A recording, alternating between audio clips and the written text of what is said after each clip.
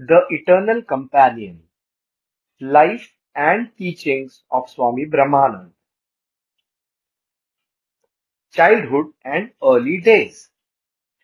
Swami Brahmananda was born on January 21st, 1863 at Sikra, a village near Calcutta. His parents were Anand Mohan Ghosh and Kailas Kamini. Kailas Kamini, his mother, was devoted to Krishna, and she spent most of her time in prayer, worship, and meditation. Maharaj was her only son. Being a devotee of Krishna, she named him Rakhal, the shepherd boy. He passed away when Rakhal was 5 years old.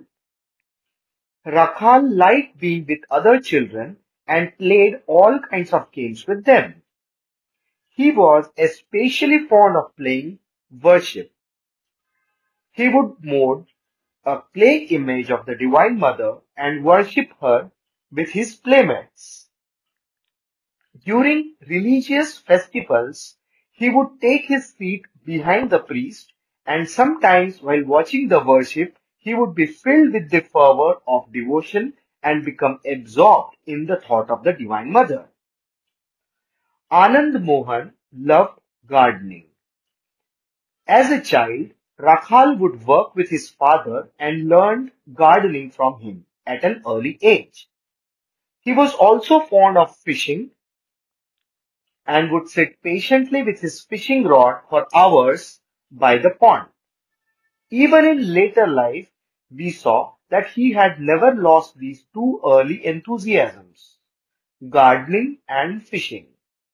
From boyhood, Rakhal was a lover of music. He learned songs about the Divine Mother and Krishna.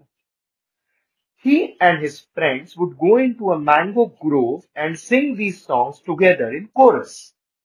In later years, he encouraged his disciples to sing devotional songs, and he would always keep in his company a few who were expert musicians. Wherever he was, praises of God would be sung. When Rakhal had finished his studies at the village primary school, he went to Calcutta for higher studies. He was then 12 years old. Attached to the school was an athletic club which interested Rakhal very much. The members of the club were young boys, and Naren, later Swami Vivekanand, was their leader. This was how Rakhal and Naren met. They were of the same age and became very fond of each other. Later, both of them became pupils at a gymnasium. At this period, Keshav Chandra Sen was exercising a great influence over the youth of Bengal by his powerful oratory, his fervent devotion, and his vast knowledge of Eastern and Western religions. He was the leader of the Brahmo Samaj. He preached the fatherhood of God and the brotherhood of man. In his talks, he would quote the Upanishads and the Bible. His new line of approach revived an interest in religion among the educated classes of Bengal. The creed of the Brahmo Samaj was the theistic conception of the Godhead, which is the creed of Christianity and which is also to be found among many other conceptions in the Hindu scriptures. Keshav denounced as polytheism the Hindu cult of many gods and goddesses, although these are in reality merely aspects of the one Brahman. He was opposed to the worship of images in the temples. Naren and Rakhal joined the movement and subscribed to its creed. Rakhal used to spend most of his time in prayer and contemplation, neglecting his studies. God is our Father, our very own. How shall I reach him? This was the only thought that occupied his mind.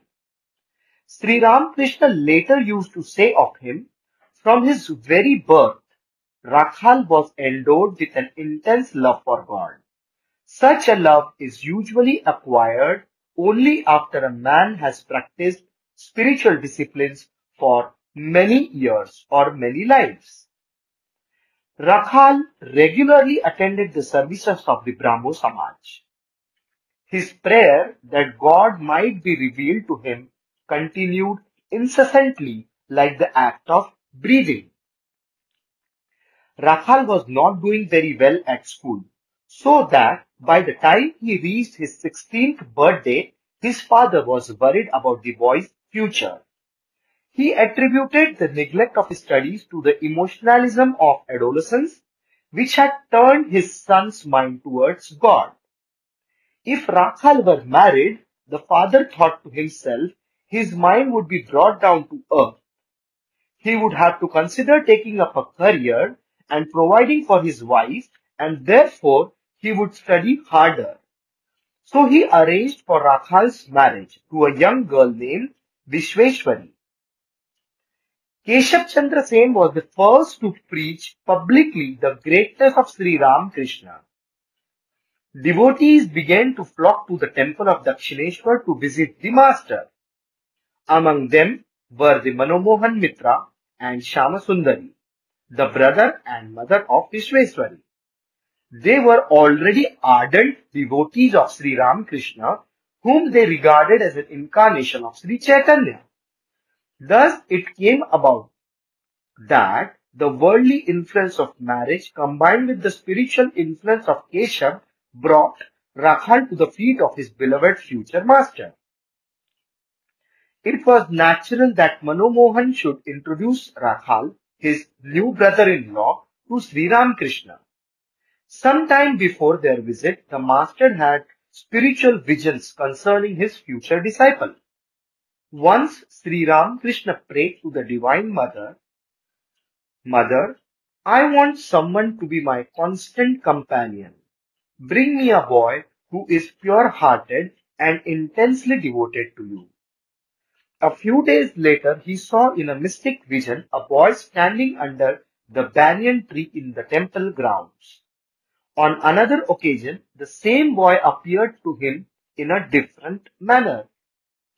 To quote the master's own words, a few days before Rakhal came to me, Mother placed a little boy on my lap and said, This is your son. At first, I was startled. My son? Mother smiled at this and made me understand that I was not to have a son in an ordinary sense, but that this boy would be my spiritual son, one who would live up to the highest ideal of renunciation. From this hour onward, Sri Ramakrishna waited eagerly for the coming of his spiritual son. A few moments before Rakhal actually arrived, he had another vision. He saw 100-petaled lotus blooming on the bosom of the Ganga, each of its petals shining with the exquisite loveliness. On the lotus, two divine boys were dancing with anklets on their feet.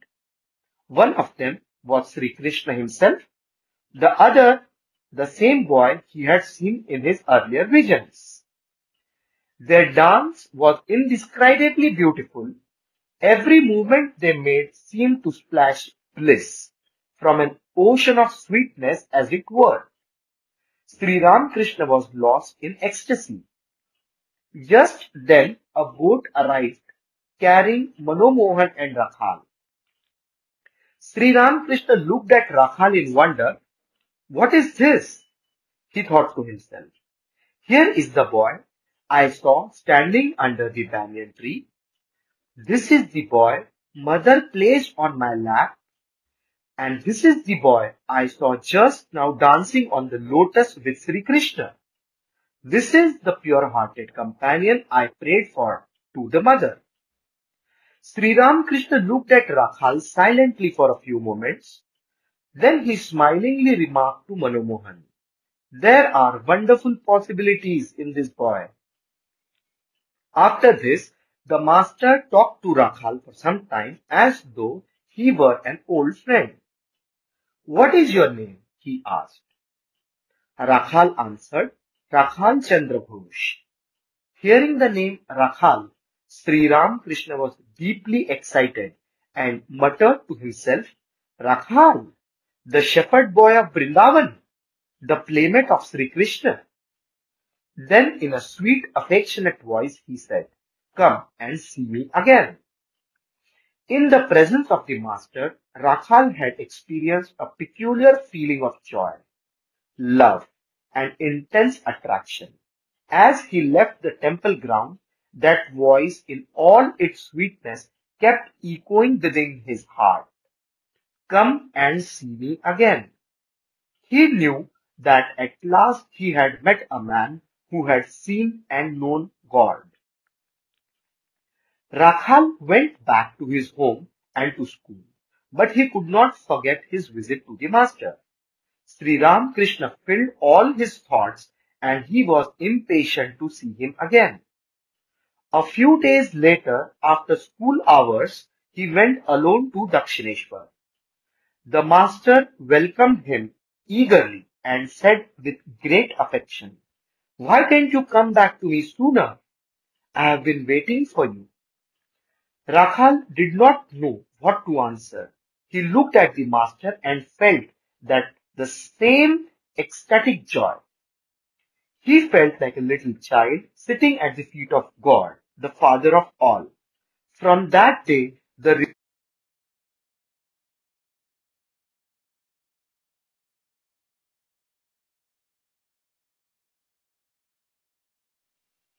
saw in Ramakrishna Father, Mother, and God. Sri Ramakrishna saw in Rakhal the divine child. Rakhal's visit to the master became more and more frequent. Sometimes he lived at the temple for days together. While he was there, his mind entirely forgot the everyday world and became absorbed in the consciousness of God and his presence. He felt himself to be the eternal companion of his divine master. Recalling these early days with Rakhal, Sri Ramakrishna used to tell his intimate disciples, no words can describe Rakhal's spiritual mood during that period. He was living in a state of ecstasy most of the time.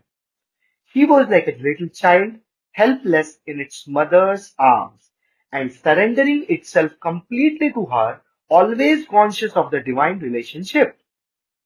And when he was near me, I was also transported into a higher spiritual consciousness. I used to play with him just as Yashoda played with her divine child Krishna. Rakhal's father tried various methods to bring his son's mind back to the interest of worldly life. He gave him strict orders not to go to the temple at Dakshineshwar. When his advice and threats proved of no avail, he had Rakhal locked in the house.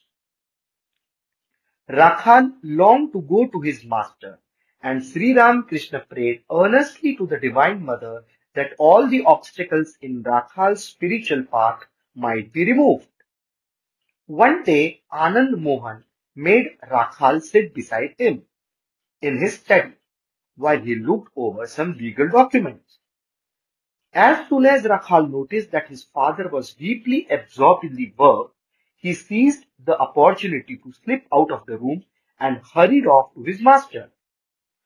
Anand Mohan knew that Rakhal must have gone to Sri Ramakrishna, but for some days he could do nothing because he had to attend to a lawsuit in the courts. As soon as he had time, however, he went to Dakshineshwar, intending to bring his son home. When Rakhal saw his father coming, he was frightened and wanted to hide. But Sri Ramakrishna would not let him. So Rakhal, following his master's advice, went to meet his father and greeted him with unusual affection and reverence. It was then that Anand Mohan had a change of heart. Instead of insisting on Rakhal's returning home, he simply requested Sri Ramakrishna to send the boy occasionally to see him. Om Shanti Shanti Shanti Hari Om Tat Sat. Shriram कृष्णार्पणमस्तु।